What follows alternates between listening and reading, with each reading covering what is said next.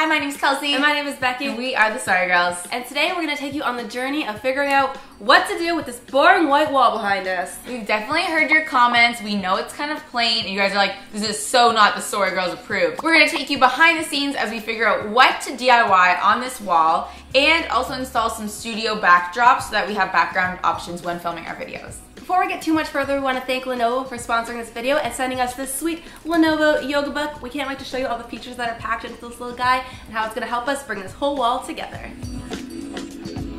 For this video, we're going to take you behind the scenes and show you some of our process and where we're going to start with coming up with an idea for this DIY. So we take ideas from Pinterest, Instagram, trends, things we see out in the world.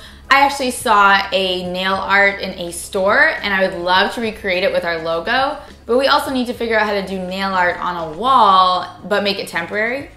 The Lenovo Yoga Book is an amazing tablet and an overall tool in like all things creation for us. The Halo keyboard responds so much better than typing directly on a tablet screen, and the keyboard is way less clunky than a travel keyboard that you would have to add on to any other tablet. This is only here when we need it. Now that we have some ideas, we're going to sketch them out. We're able to use our yoga book to take a photo and bring it into Art Range, and then we can use the Real Pen stylus tip to draw over the photo and sketch out some of our ideas.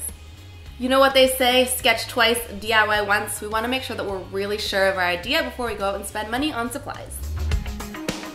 So if you haven't already gathered, prep is the most important part of a DIY project to ensure a smooth assembly. The last step is to make a list. We do this for every single DIY without fail, and today we're using the Yoga Book and our Real Pen in ink mode. AKA we're switching out the stylus for ink in our pen, and then making our list and digitizing our notes into NoteSaver. This is a slightly more streamlined list making method than that mess over there.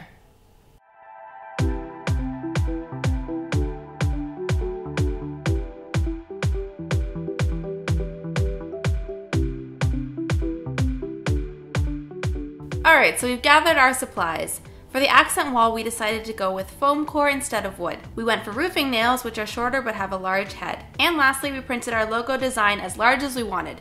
You can use a poster rasterizing website to help you do this. We taped our design together to create one large image. We taped it in place and cut out our foam core to the right size. We're doubling up on foam core to make sure our nails have enough room to sit in. Now it's time to get nailing. Push the nails into the foam and trace around the entire image. It's that easy.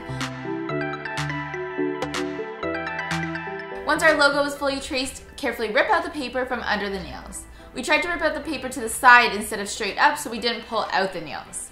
We love how this turned out, and since our final product was pretty light, hanging it was super easy. We used wall-safe Velcro strips, added one strip on each corner of the logo, and then with the sticky side exposed, we pressed the nail art onto the wall and you're all done.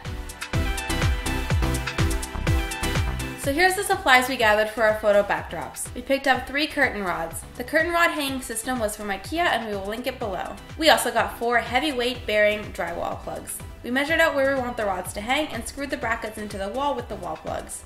This curtain rod system has the option to add on up to 3 rods, so we made sure to add enough hooks for all 3. Here are the 2 fabrics we picked up, a crushed velvet gray and a champagne of sequins. We rolled out our fabric and placed one of the curtain rods on top. Using some strong tape, we taped the end of the fabric in place. We hung the rod on the curtain hooks and began to twist the rod.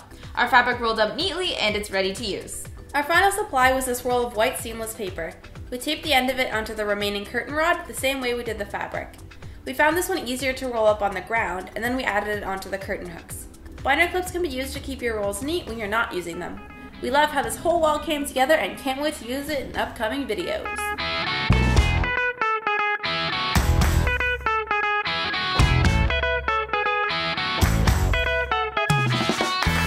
Thank you so much for joining us on today's journey in DIYing some decor for this wall behind us. We're so happy with how our hanging backdrop turned out. It was so inexpensive and super easy to do. It's a great addition to our studio and you'll be able to spot it in all of the videos coming up. And if you're a photographer or a videographer, definitely give this one a try. Thanks again to Lenovo for collaborating with us on this video and for our new yoga books. We've never had a tablet before and you guys really showed us that we were missing out this entire time. Let us know what 3 colors you would choose for the backdrops. Seriously, the struggle was real and we went to the fabric store to try and choose. And we're so down to switch them out soon for new videos, so let us know what we should do. If you guys like this video, make sure that you actually like it by giving it a thumbs up. And if you loved this video, make sure you actually subscribe it because we want to grow the fam and that way you don't miss out on videos that we're making. Alright, thanks for watching guys. We'll see you next time. Bye guys! Bye. And before you go, make sure you check out the other creators in this Lenovo series. Some talented people in this, so make sure you watch their videos too. Promise you will love them.